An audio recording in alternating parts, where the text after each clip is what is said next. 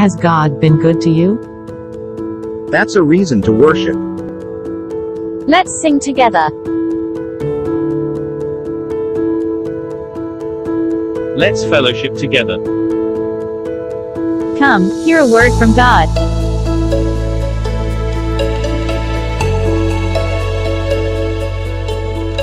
Let's study the Word of God and grow in Christ.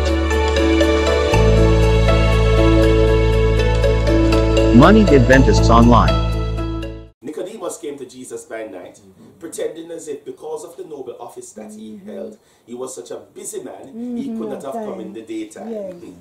And interestingly enough, Jesus hardly did anything in the night from the biblical account. No, I like to get home with a little daylight lift in my life. Sometimes it's not realistic because of the different times that people work and you want everybody to be at the different programs and the meetings that we plan. But if you notice in the Bible, we hardly read about a nightlife for Jesus. We read about him praying in the garden at Gethsemane. We read about his passion and his agony just before he was betrayed by Judas. We also read about the fact that Nicodemus came to him by what? Night. I want to ask you a question. Besides Mark telling us that he rose up typically a great while before day and went to pray to God in a solitary place, where else in Scripture can you find Jesus doing anything in the night? He walked on water by night when he went to the mountains to pray, and the disciples had gone ahead of him and they thought it was a ghost, and that was it. But outside of that, and maybe a few more instances, you don't really read Jesus doing anything much in the night. Why is that so? He went to bed early, temperance, which is why he could have gotten up early in the morning and prayed a long prayer and connected with God before he went out to face the devils of the day. Hello somebody? But we know God will be 12 o'clock, and that's why we can't wake up early in the morning if we pray much as to go have devotion and then run out in the day if we go face the devils them. You know, problems in our life. Notice that. So here comes Nicodemus. Jesus wasn't a man, therefore, who was fanciful of going in a night engagement. But here now we have Nicodemus, Jim Screechy, and came to see Jesus in the night and acting hypocritically. So listen to what he had to say, sister. Oh, master, we know that thou art a great teacher come from God, for no man, in other words, I haven't come here to represent myself, or pardon my servants, I have come here to bring word from the rest of your fellow Pharisees and Sadducees. You know, you are a great teacher come from God, for no man can do the things you do except God is with him. Elder Bennett, if somebody comes and says that to Pastor Johnson, you would expect him good Christian courtesy and taste for Pastor Johnson to at least say, oh, God be praised, you know, and give him all the time. But instead Jesus said, verily, verily, I say unto you, except a man be born again, he cannot see the kingdom of God. Nicodemus turned idiot. In other words, Nicodemus, don't you fraternize me. Don't you come and try to strike my ego. You see me, you've seen me many days teaching and preaching in the temple. And while your colleagues, leaders like yourself, were there saying that I'm a demon and all these bad things, not once had you stood up to say, this man is a great teacher from God. But I come in the yard in the night, I come wake me up, boss, we know, we who, you need to be born again. You know, Nicodemus turned idiot, he asked Jesus, how can I be born again? You know, can I go down to the obstetrics and gynecology department, namely the maternity ward of the Sentence Bay Regional Hospital, and have a midwife reinstate me to my mother's womb? But Jesus wasn't in for the cheap part. So Jesus cut to the chase and said, except a man be born of water and of the Spirit, he cannot what? Enter into the kingdom of God. Notice, young people, as we look at verbs, what do we call those again, children? Action words. In the first response, the action word that Jesus used is to say, except the man is born again, he cannot what? See. But when he clarified what he meant to Nicodemus, he said, except a man is born again, he cannot what? Enter. Stick up in. Notice the action verb changed, Brother Bennett, from what? Seeing to entering. And one is asking, therefore, Sister White, had Jesus forgotten what verb he had used at first? No. He recalled quite vividly. While I'm at it, I remember we talked at Monique on the 2015, I think it was, Elder Ben. Never knew that you were there. Chronicles of a Youth, when I talked about youth, you know, you took us on the window, and Paul preached until he died. And it was only when he died that everybody wanted to reach the young people. Don't wait until our young people have died before we reach out to take them off the window. Come on, somebody. So remember, you convention on the 18th of this month at Monday, we'll talk much more about that. Welcome back now for the details. So here we have Nicodemus. I play idiot. I play fool for catch wise. Yes. But Jesus knew that Nicodemus only came by night because he never wanted anybody to see him. Right.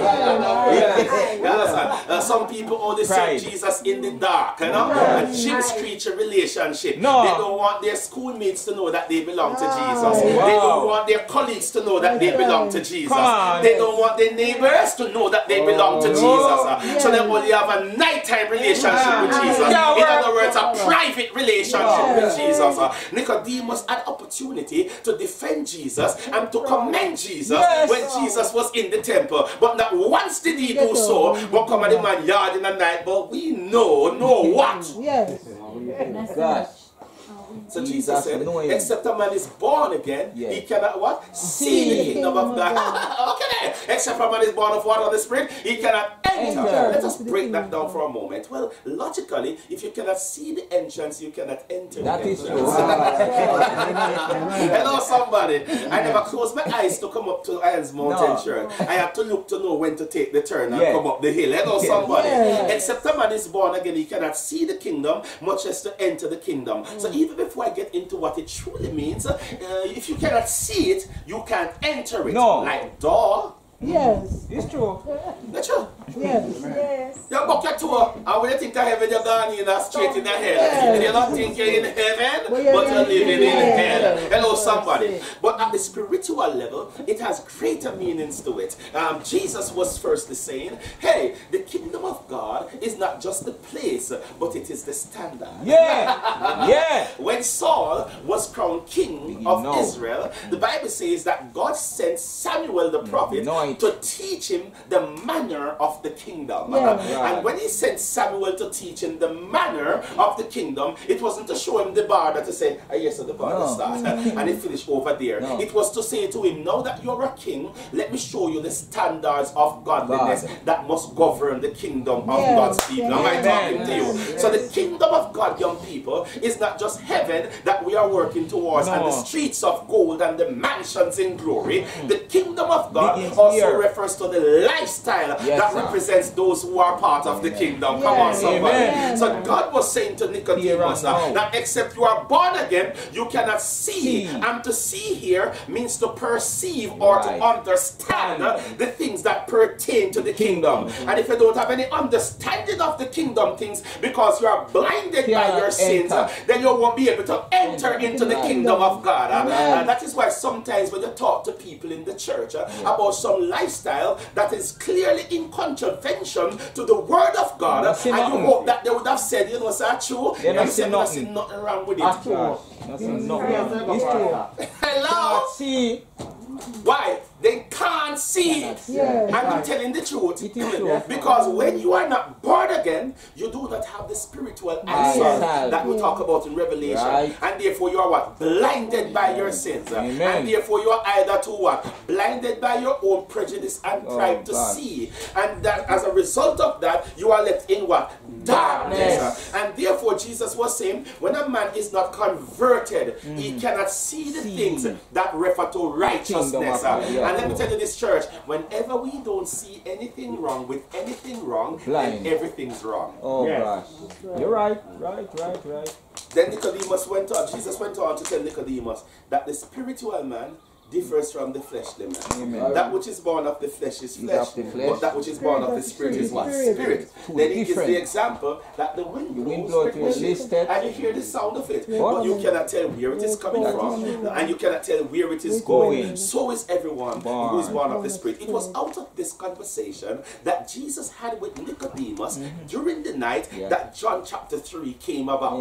It was in that very same passage that Jesus told Nicodemus that although you are a hypocrite, you can be born again. Later on he was converted. It was out of this same nighttime discourse that Jesus revealed in John chapter 3 verse 16. For God so loved the world that he gave his only begotten Son, that whosoever put a name on that line Irons Mountain believes in him should not what? Perish, but have everlasting life. Notice he says in verse 18 that listen, he that believes on Jesus is not condemned, but he that does not believe is condemned already. Yes. verse 19, and this is the condemnation that light has come into the world, but men what? Prefer what? Darkness more than light. In other words, Jesus did a dashboard for Nicodemus. Yes.